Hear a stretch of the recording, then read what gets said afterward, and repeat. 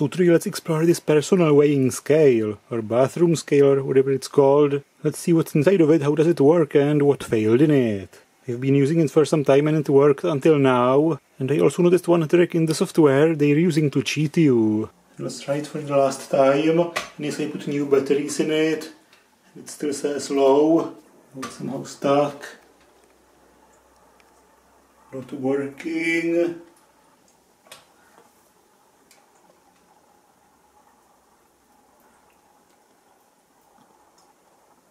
Show some nonsense. No, I'm not about 20 or 30 kilograms. Complete random nonsense. Yes, I tried multiple different surfaces, multiple different batteries. It just doesn't work. I've actually gained about 60 kilograms in a couple minutes. I should really reduce the burgers, shouldn't I? And now I shouldn't walk too close to a fan, I could fly away. But now let's explore it. Here are the 4 feet of it. And the battery space. 2032 lithium battery in it. It's made by Professor. You could switch the units when it was still working. Is there any beeper? It never made any sound. DV1504X. No interesting information on this. We have to open it to see something interesting, of course. There are some screws. Then this should come off. There's really not much of it in it. The battery holder here, a tiny board with a chip under blob, couple SMD capacitors here, the button to switch the units, the LCD display, this conductive rubber, or actually a redundant elastomeric connector, and 4 strain gauges here under these feet, and that's basically all it is. I guess the bottom part is just 2 more strain gauges and nothing else.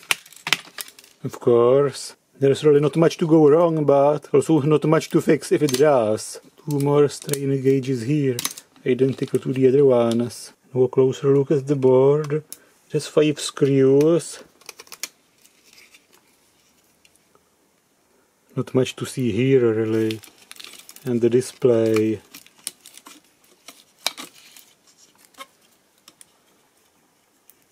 Looking at one of the strain gauges here.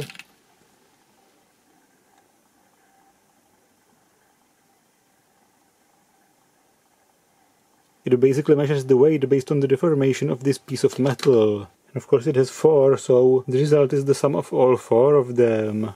I think I've already explained the strain gauge in more detail when I was exploring one of these pocket scales.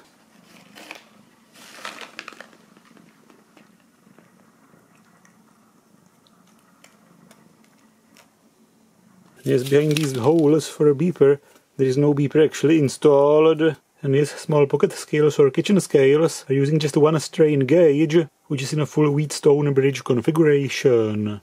The bathroom scales are using 4 half bridges, which produce 1 bridge. You're screaming, 2 half bridges would make 1 bridge, but here it's 4 half bridges and 2 resistances from 2 different ones are always in series, forming just 1 resistor in a Wheatstone bridge circuit.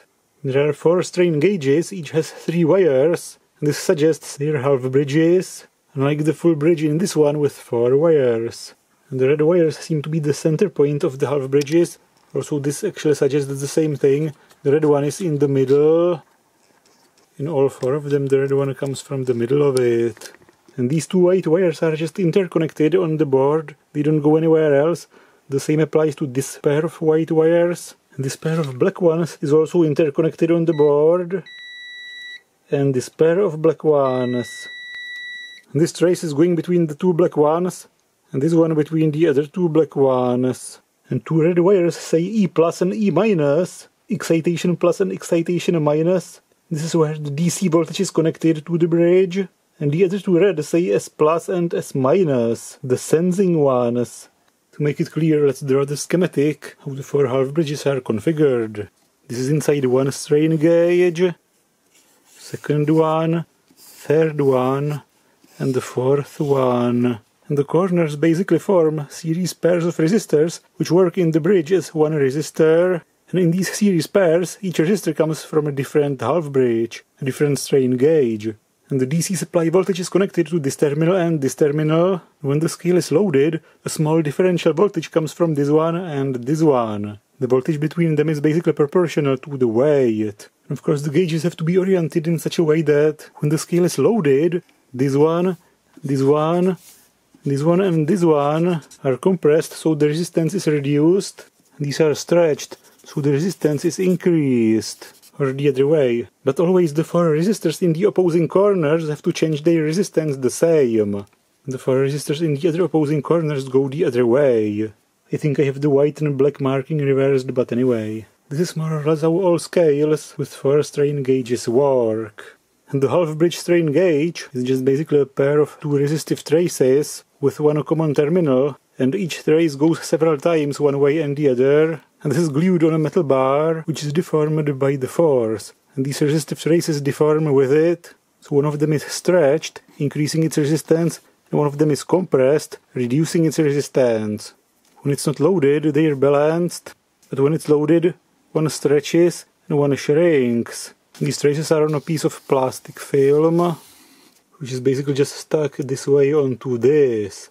And the centerpiece of this is basically deformed into an S shape in this area. So the operating principle of this is really quite simple. What are the actual resistances? 878 ohms, 876, it's all very close. 876, 877, this, and this. Basically 877 plus minus 1 ohm, all very close. So it seems the strain gauges are not damaged, it's probably the chip. What voltage does it apply to the bridge? 2.38 volts. And then it turns off automatically.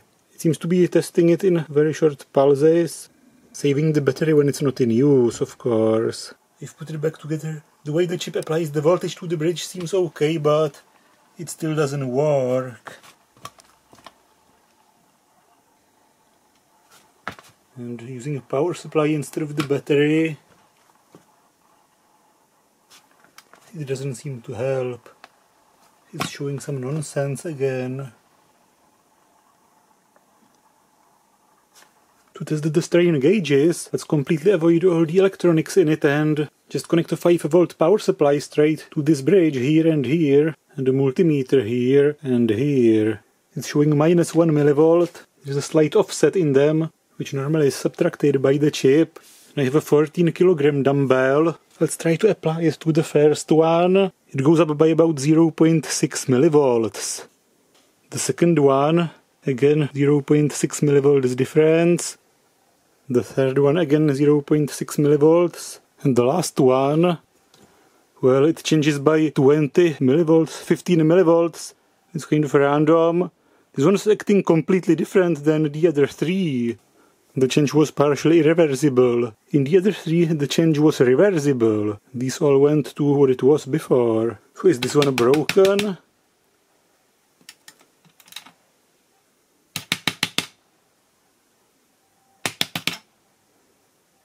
The other 3 seem to work normally, and it's probably normal for them to have low sensitivity. The differential signal really is just a couple millivolts at most. And the chip has to have some built-in instrumentation amplifier with quite some gain in it. So yes, I'm taking it back. It's not the chip bad, it's one of these 4 gauges. Maybe somebody jumped on this corner, overloading it and distorting the metal irreversibly. It's one of the rear ones, which would make sense. When you're trying to get on the scale, you might rapidly step on one of the rear corners and overload it by the momentum, or by concentrating all the weight on one of them instead of distributing it between all 4. I even tried swapping these 2 to see if the problem isn't in the way they are mounted, but it's not. The same strain gauge load cell still acts weird.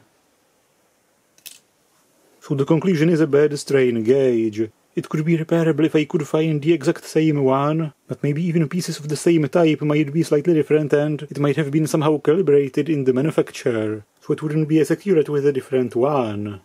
And the way this thing works is that the chip keeps applying in short pulses the supply voltage and basically probing if it's in use to save the battery. And if it's actually in use, it applies the supply voltage continuously and does the measurement. And it has to average the reading for multiple seconds to cancel the random fluctuations. Because a human is a difficult load to weigh, it's a constantly moving weight, it's not a brick. And the output of the bridge goes into a high-gain differential amplifier or an instrumentation amplifier contained in the chip, then it goes into an analog-to-digital converter, and after several seconds of averaging it displays the final result, which might be multiplied by a certain calibration constant stored in the chip during the manufacture, but it also keeps automatically zeroing out, cancelling out the offset of the bridge of the strain gauges and also the own weight of the device.